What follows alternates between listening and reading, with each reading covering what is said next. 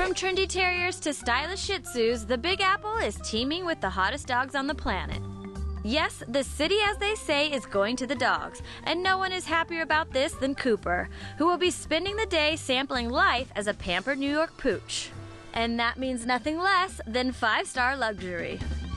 Hi, welcome. Hi, how are you? Doing well, how are you? I'm good. I've got Cooper here, my little dog. Hi, Cooper. Hello. This place looks amazing. It's like a real hotel. We're a fancy dog hotel, you got it. We have suites and private chefs and chauffeur services, all that fun stuff. I'd love to check it out. Can you show me around? Let's do it.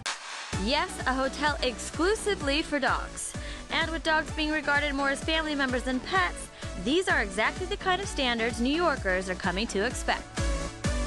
Oh, look at this, Coop. Check out this big bed. Is there any diva demands here at D-Pet's Hotel?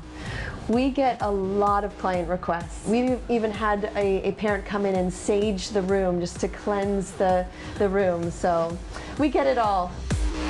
Oh. Is that a pedicure happening on a little?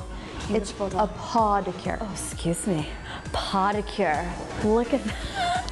The Cooper has a lunch date today, so do you have any ideas to spruce him up a bit for his day? We could do what we call the Dawn Draper. I love it.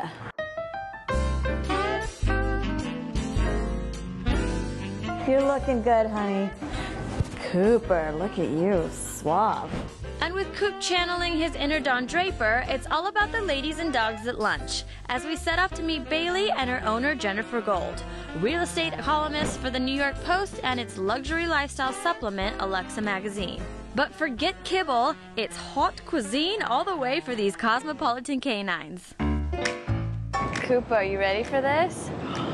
Oh my God, come on, Bubba, go at it.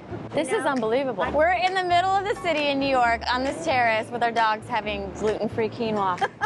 And you're writing about this in a column. I'm writing about this in my Gimme Shelter column for Alexa. Okay. And one thing we're noticing is, you know, the city really welcomes dogs. I mean, wherever you go, restaurants, cafes, you know, everyone's very welcoming. So do you feel like in the city this is kind of starting to come alive, this whole like luxurious style for pets? Absolutely. If you look around New York City today, you see new luxury buildings all the time. Yeah.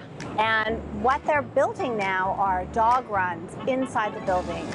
2,000 square foot grooming stations. That's amazing. We also have celebrity dog acupuncturists who will come and actually do acupuncture on your dog. There's an explosion of everything. I mean, even this Doggy beer. I know. Go with our rosé. I mean, come on. Our kids need a little fun. It's 5 o'clock somewhere. Okay, cheers to our pets. Cooper, Bailey. Bailey. Yes. Cheers, Cooper. Mwah. Mwah. And cheers, Dad. And when the celebrity pet set want to escape the city, they head to the Hamptons. And Coop and I have the hottest ticket in town, an exclusive pool party for dogs hosted by Puppy Parties NYC.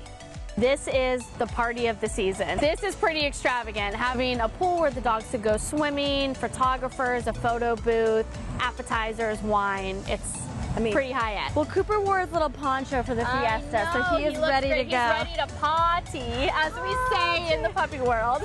Let's do it. Cheers to that. And an A-list event like this attracts nothing less than Instagram doggy royalty. Toast.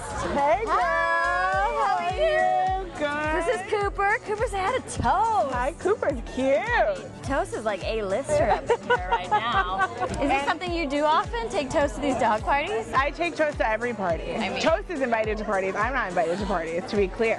So how many followers does Toast have? Toast has around 375,000 followers. Dang, Toast. That is up there. Look at She's busy. She is busy. Yeah. Toast will like diva out and she'll like pee on the floor, and then we'll like get to a red carpet and like turn and stay. Give it a little blue steel action. Well, the dogs in New York City really do live the life. And it's nice to know that Cooper now has some furry friends in very high places.